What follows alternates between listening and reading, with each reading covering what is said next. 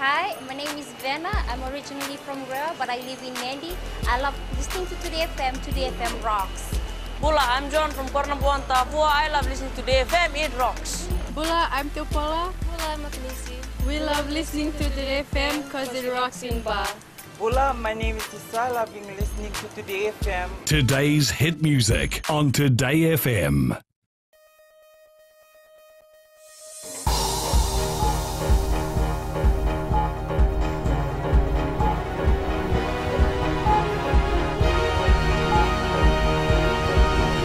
Good evening, I'm Amrita Priyadarshini and this is FBC News.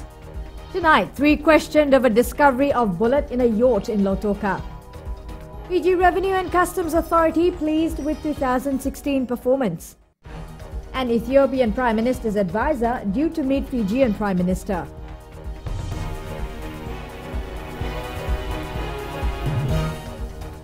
A prominent Lautoka businessman and 2 other suspects have been taken into police custody following the discovery of bullets on board a yacht at Vunda Marina last week.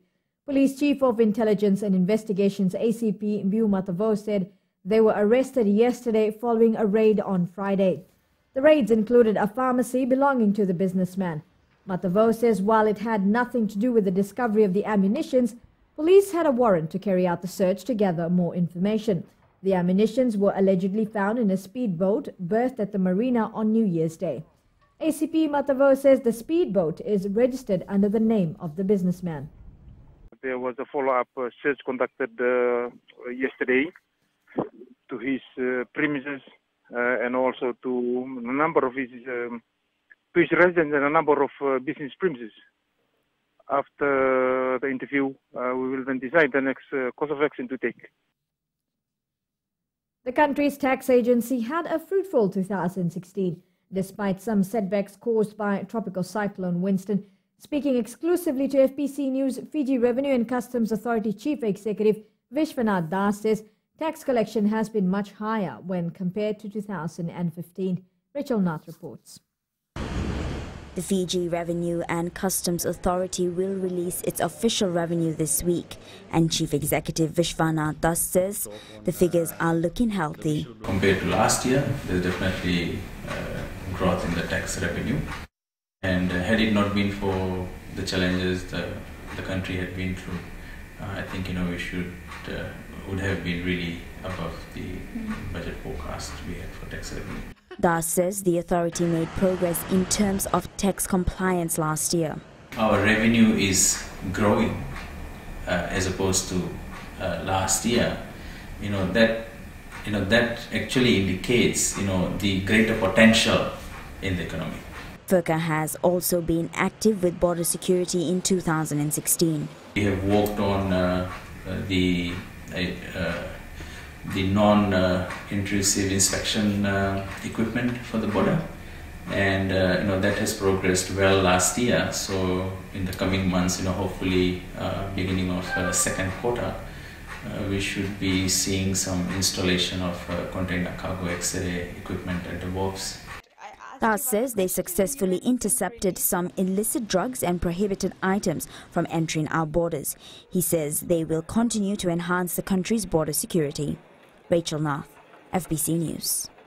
The opening of Fiji's mission in Ethiopia will help strengthen relationships with the member states of the African Union. In an exclusive interview with FBC News, Ethiopian Prime Minister's Special Advisor, Dr. Tedros Adhanom, said Fiji made a wise decision to establish a mission at Addis Ababa as it is a political capital of Africa. Savara Tambor with the story. Fiji has now access to all the member states of the African Union, and Dr. Tedros Adhanom says they are happy to strengthen ties in many areas. Starting from trade and investment, which is central for the strategic partnership. That's why I said Fiji really have done the right thing. Because through its mission in Addis can focus on trade and investment and strengthen its trade and investment ties with Africa. And it's that strategic partnership, that trade and investment, which is a strategic partnership that can, prepare us for the long-term partnership. Dr. Tedros, who is visiting Fiji, has been endorsed by the African Union to become the next Director General of the World Health Organization. He is seeking Fiji's support on this. So if I become the next Director General, I look forward to working with the Fijian government very, very closely. And the other thing is, in addition to educating myself about your health system, the other purpose is also to meet senior officials to ask for their support to my candidacy, and I hope I will get the support from Fiji. Dr. Tedros is expected to meet the Prime Minister and other senior government officials tomorrow. Sabira Tambua, FBC News. Meanwhile, Dr. Tedros Adhanom toured the CWM hospital this afternoon to see firsthand the services provided. Dr. Tedros says a primary healthcare unit is very important and is happy the Fijian government has made progress on this. You have already outlined it in your health strategic plan. I think increasing access is important, improving the quality of services is important, and focus on prevention and primary health care is important. With almost a week remaining for the start of a new school year, Education Minister Dr. Mahendra Reddy says it's still difficult for the school system to return to normalcy following the massive destruction caused by Tropical Cyclone Winston 11 months ago. Reddy made this comment while hosting a group of donors to a lunch yesterday who have been instrumental in assisting schools damaged by Winston in Raki Raki. Sharon Shivan reports. More time is needed to repair cyclone-damaged schools, and Education Minister Dr. Mahendra Reddy fears this could affect students. We wanted to ensure that we get the children quickly back to school. By getting them back to school, not only we minimize dropout of children from the school system, but we also allow the parents to start rebuilding their homes. 400 out of the 900 schools were damaged by the cyclone. Dr. Reddy says his ministry has been tasked to ensure that all schools are up and running as soon as possible. Not alone that we could do that. We needed support. Support from the private sector. Support from the international community. Support from international organizations that operate out of Fiji. The government has allocated $135 million to rebuild the cyclone-damaged schools. Sharon Shivan, FBC News. After the break on FBC News, major development plans for the tourism sector. And in tonight's Successful Fijian segment, we bring you the story of an 80-year businessman. Stay with us.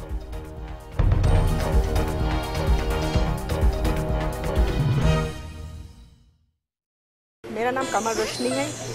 हम लोगों में रहते हैं और मिर्ची FM सबसे best station है। हमारा नाम मेसी है, हम गोल्ड टाउन तापुआ में रहता है और मिर्ची is hot in तापुआ। Hi, we Bagels. We love Mirchi FM because it's hot. निवेश तवरा में रहता है, सुनता है यहाँ मिर्ची FM is very hot. Mirchi FM, it's hot.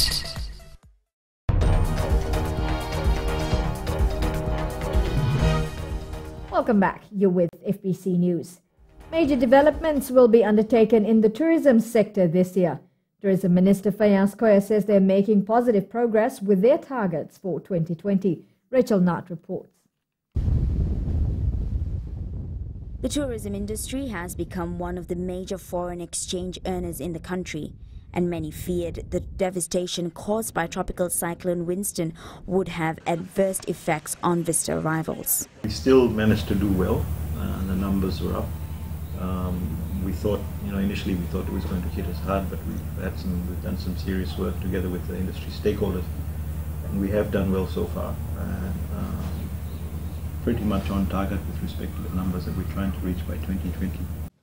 Fayaz Koya says the industry is booming in all facets.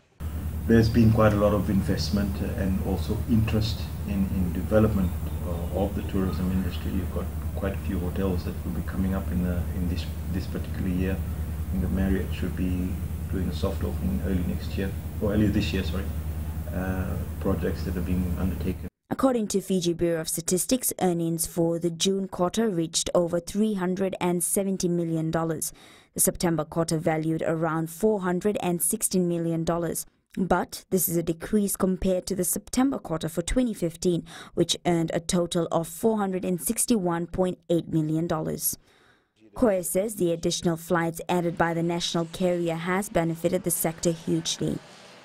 Tourism Fiji is hard at work doing a lot of marketing, etc., and looking how we can bring in more and more numbers out of the traditional areas of Australia and New Zealand and the States. The Fijian Tourism Development Plan that will be launched in March will play a vital role in taking the industry to new heights. Rachel Nath, FBC News. More children will be helped this year by Fiji Kids Learning for Life, a grassroots charity providing financial assistance to the neediest children to attend school. The charity group identifies children that need help and finds people to sponsor their education throughout primary and secondary level and even through university. Those already helped under the initiative were given the chance to meet their sponsors yesterday. Rachel Nath reports. It was a fun-filled day for these Fiji kids and their families. For the first time, some of them got to meet the people contributing to their education. Fiji Kids follows the progress of all of the 75 students that we have in school all throughout the year, make sure that they're progressing and any of the difficulties that they're facing are solved for them through the year. Fiji Kids supports young people who are deeply disadvantaged. Outrigger Fiji Beach Resort plays a vital role, linking their guests with Fiji Kids. Outrigger's been involved now for the last 5 years. We are privileged to be involved, and we just do a small part in helping them with their catering and things like that. But with these sponsors, it's just amazing the results they're getting. Parents and children alike shared same sentiments, thankful to be able to get an education because of Fiji Kids. Fiji Kids will continue to find sponsors for needy children, and anyone willing to help have been urged to go onto their website. Rachel Nath, FBC News. And the World Supermodel South Pacific Regional Final was held at Pacific Harbour last night. Australian entrant 16-year-old Emily Norris Perkins beat 10 other girls to qualify for this year's World Supermodel Pageant Finals. Norris Perkins, who also won the swimwear category, will represent the South Pacific in Macau in May. Fiji's representative Zaira Beg was the winner of evening wear. Beg has won a wildcard entry ticket to the Macau finals as a Fiji representative, but has to pay her own way. Tiare Simone is also from Australia, but representing the Cook Islands, was the first runner-up and Miss Photogenic. There were scenes of panic and chaos in Florida yesterday after a gunman opened fire in the baggage claim area at Fort Lauderdale's airport. 5 people died and another 8 were wounded before the police arrested the shooter, an Iraq war veteran with a history of mental health issues. From an ordinary customs officer to becoming a volunteer for more than a decade now, a successful businessman. In tonight's Successful Fijian segment, Rohit Deo brings us the story of 80-year-old Yunus Hanif. Successful Fijians is brought to you by the Fiji Development Bank, your partner in progress. Yunus Hanif has many tales behind his success. The struggles began at an early age as his father was a doctor by profession and Hanif had to change schools due to his father's transfers to different hospitals. He completed his education in 1957 and got his first job as a customs officer. Well, I stayed there for 33 years. That is the maximum one can serve before one is entered into a pension state. And I retired in 1987 as a principal collector of customs. Hanif was appointed as the Assistant Secretary of Fiji Football Referees Association, and in 1975 he got elected as the General Secretary of Fiji FA, where he served for more than 10 years. There was a reason I entered football at that time. So most of the things that were not reaching to the standards that we wanted or that I wanted, and I contested to become the Secretary of the Fiji Football Association. During his tenure at the Football House, the national team got a chance to battle against big names. 10 years I was unopposed as Secretary. In the general meetings I was not contested, But during the 10 years that I was there, I thought I had done enough for football, and I gave my position to J.D. Maharaj. He was In 1986, he decided not to recontest the election and was appointed a life member of Fiji FA. He then ventured into his own business. Well, I always had a mind to enter real estate development, and I had invested in my own company as Unida Holding Limited, and was chief executive officer of that. Hanif owns properties in Nosori, Singatoka and Suva, and some of his tenants include Legal Aid, Water Authority of Fiji, the Hot Bread Kitchen, LDS Church in Nosori, FNPF and LTA to name a few.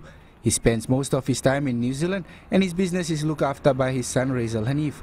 He says he hardly has any regrets, but for a man who has football at heart, he would like to see Fiji progress on the world stage. My only regret is football. I only hope that there comes a man with some vision, some thought about improving the game and how they can do it, to examine all the competitions that Fiji football is now entering. So many achievements in one lifetime is something everyone hopes for, but Yunus Hanif has proven that if you have the will and set your goals right, fulfilling your dreams are just a few steps away. Rohit Deo, FBC News. Successful Fijians was brought to you by the Fiji Development Bank, your partner in progress. Coming up in sports, Wallabies coach wants more matches for Pacific Island teams. And Fiji Bombers lose in Sud-America Sevens final. Details after the break.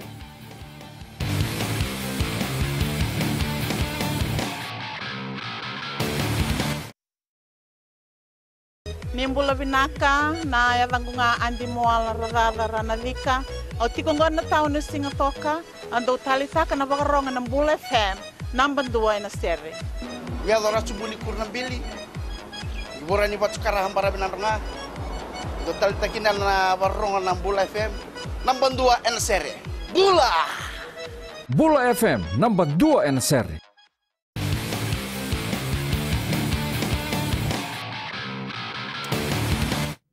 Well, the Fiji Bombers team lost to Argentina 22-21 in the final of the Sud-America Sevens in Uruguay earlier today.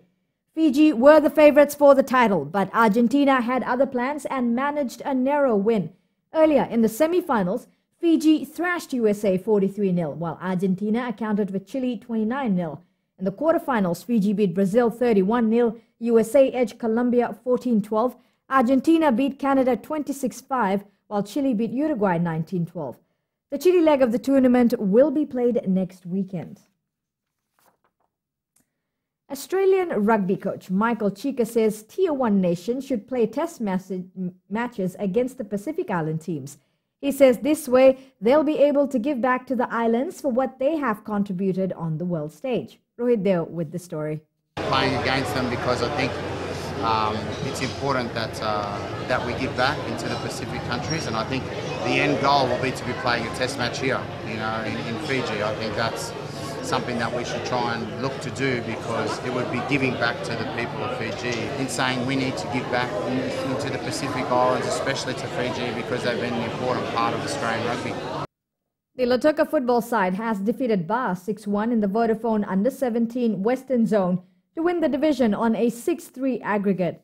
The Junior Blues came out firing, which they needed to do, coming into the match with a 2-0 deficit. Lautoka are now the Western champions, as Tailebu Neita Siri won the Southern Zone and Lambasa took out the Northern Zone. Brisbane Roar's 13-match unbeaten run was smashed by the Newcastle Jets in the Hyundai A-League competition last night. The Jets came from a goal down to win 3-2. Now still in the A-League, Melbourne City ended its 6-match winless run in style with a 1-0 victory over Western Sydney Wanderers. The goal is being labelled by many as one of the best of the season.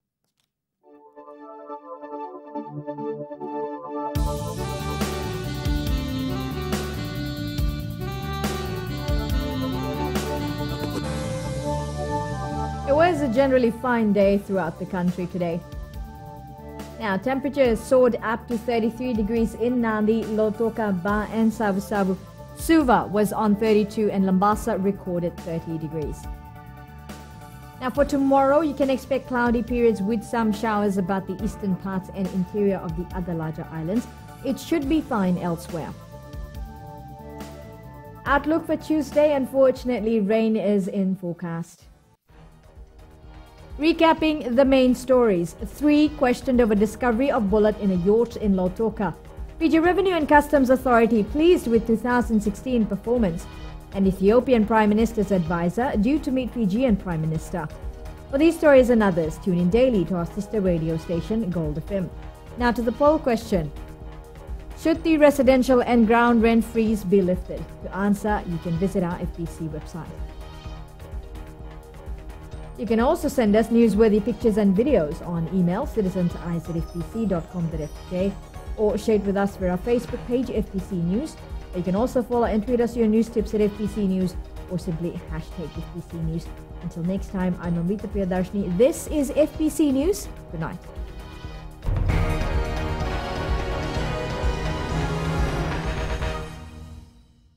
Hola, we from Lautoka. We love listening to Gold FM, only the classic hits. Hola, my name is Kanto. I'm from Ba. I love listening to Gold FM, only the classic hits. Mula Fiji, my name is Florence Ratu. I'm from Corner Number 1 in Tavua, and I love listening to Gold FM, only the classic hits every day and all day. Hi, my name is Anna, and I'm from the soccer crazy town of Ba. I love listening to Gold FM, only the classic hits. Gold FM, only the classic hits.